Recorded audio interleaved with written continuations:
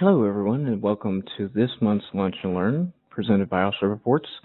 This month we'll be going over the policy manual and post orders. So two very important things that you may not be utilizing within your company that allows you to do a couple things. My name is John Greer. I'm the Customer Experience Manager here at OfficerReports.com. And why is learning this important? Why do you want to use the policy manual? Why do you want to upload post orders? Well, for the policy manual, it gives your officers access to all company policies like HR, payroll, dress code, etc., electronically and all in one place. And in the session for the policy manuals, you'll learn how to place manuals under different categories so they are easy to locate by your officers. In post orders, it allows you to give site-specific information to your officers. You can even upload a manual to that location. So if, for example, if your client has a manual or you've got a multiple-page document that is specific to that one specific site, you can upload that into the post orders. And as these lunch and learns are rather quick, we'll move on to the live demonstration now.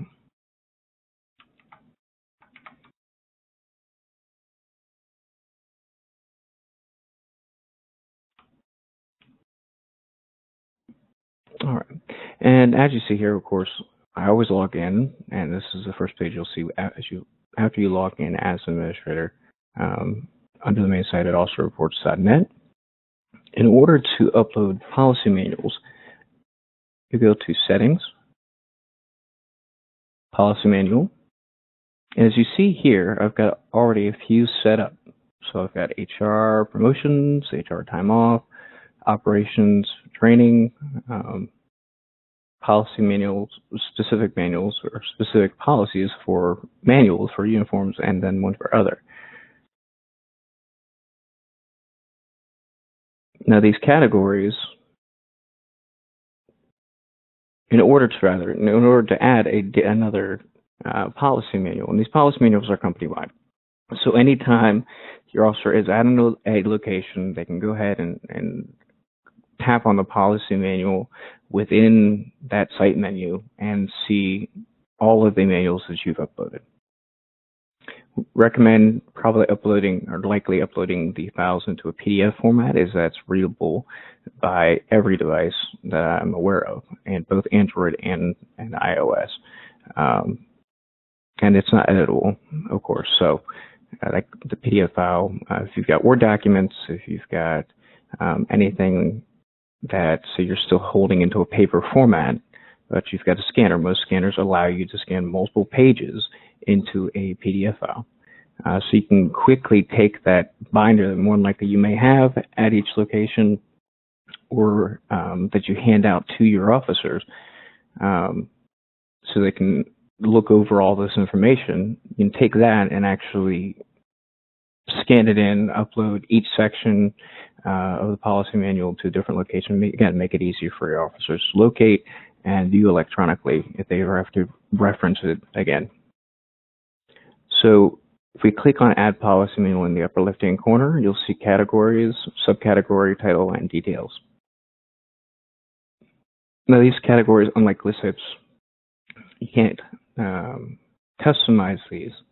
However, we've given you the categories we believe you'll use most often, and even allow you to select other if something that we have here does not fit into the way your company works. So we've got HR, operations, policy, and of course other. And under HR, we've got FAQs, payroll, promotions, time off, and other. Under operations, we've got, again, FAQs, schedule, training, and other. Under policy, we have attendance, FAQs, uniforms, other, and of course under other, the only subcategory we would have under there is other. So let's say, we've got promotions and time off for HR. So let's go ahead and time off and promotion. So we'll go ahead and upload a payroll. Title we'll give it is, well, payroll, maybe, and in the details,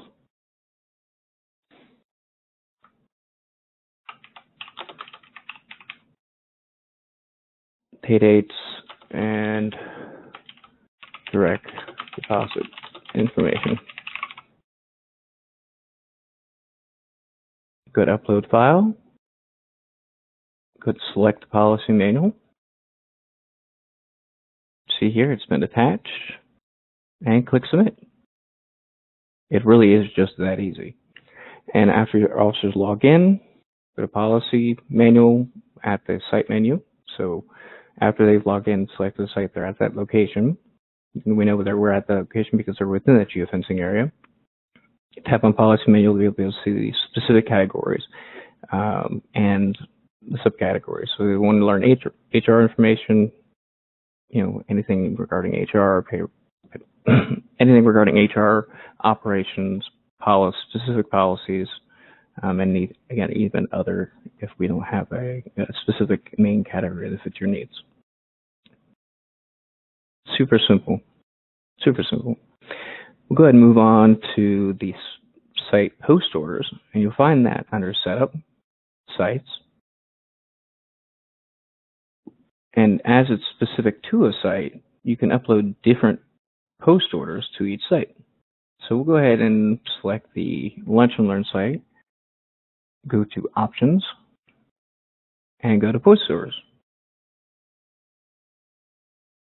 Now I've already entered an address here, and that address will appear when your officers go to select the site. So if they're at that location, the address appears alongside the location when you update in post orders. You don't have to give a phone number for that location if you don't want to, but the address, city, state, and zip code are requirements if you do want to use the post orders. So you don't have to give a phone number for the location. You don't have to give a client contact name or phone number, but you can. Maintenance name and phone number, which is generally helpful. Non-emergency, police department. Now the name probably would be non-emergency, or maybe sheriff's office or something like that. Phone number, and then say if you've got an agreement with a towing company or somebody's parked in a spot where they should not be parked,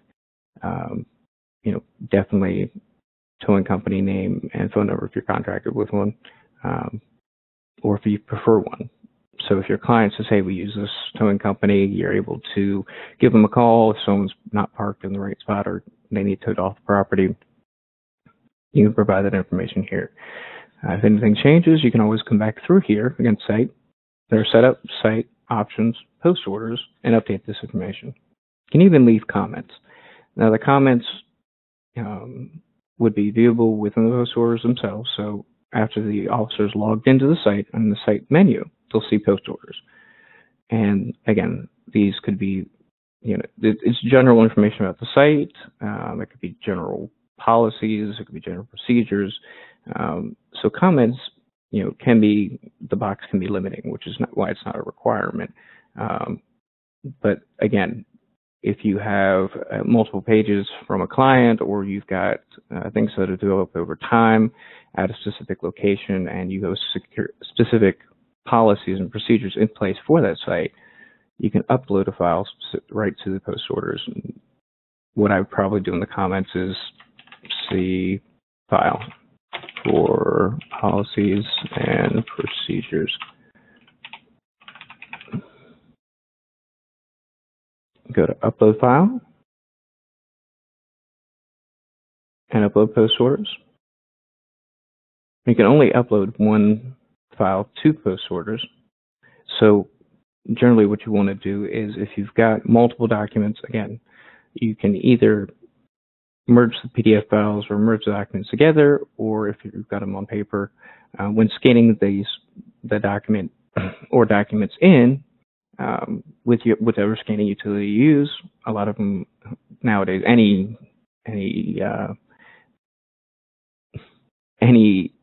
any scanner or software, or it's pretty much relevant these days, would have a multi-page scanning utility that allows you to actually scan multiple pages at once and then convert the multiple pages into a PDF file, so you can upload that. Once we click submit, our officers have access to that document and all the post order information we provide them to them in this section here. And that's really all there is to it.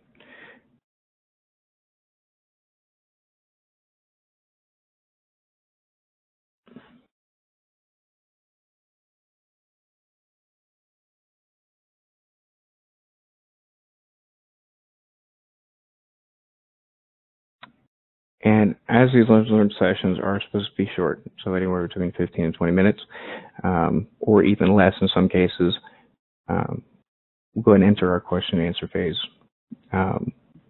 If you have a question, there should be a green bar, or a gray bar with green bubbles essentially in the middle of your screen.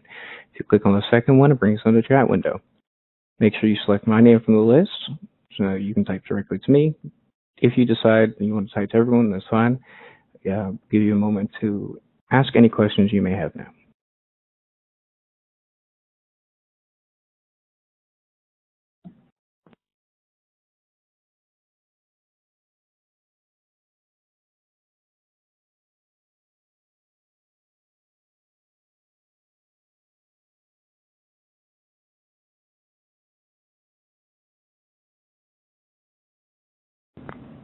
All right, so I'm not showing that anybody's actually typing anything in regards to a question. So we'll go ahead and move on.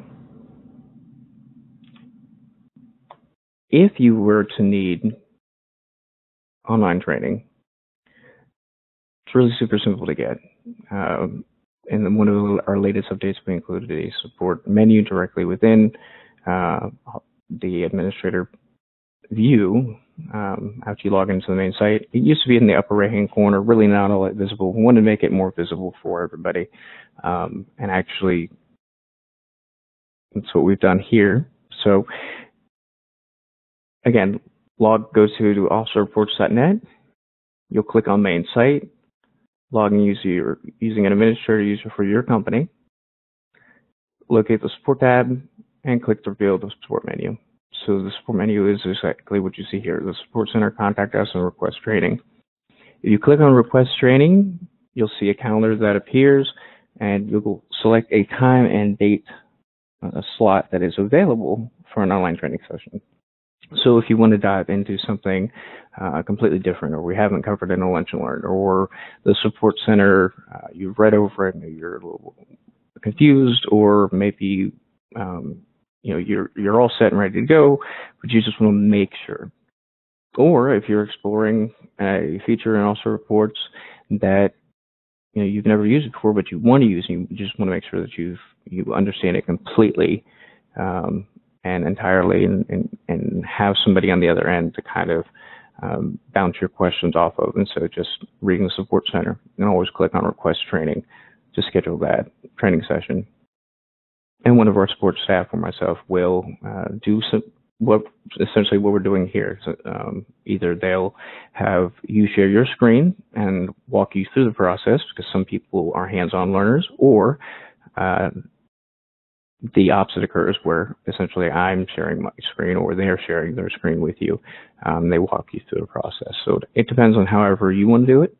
Then you can definitely make that request to them once you get on the phone during your online training session time.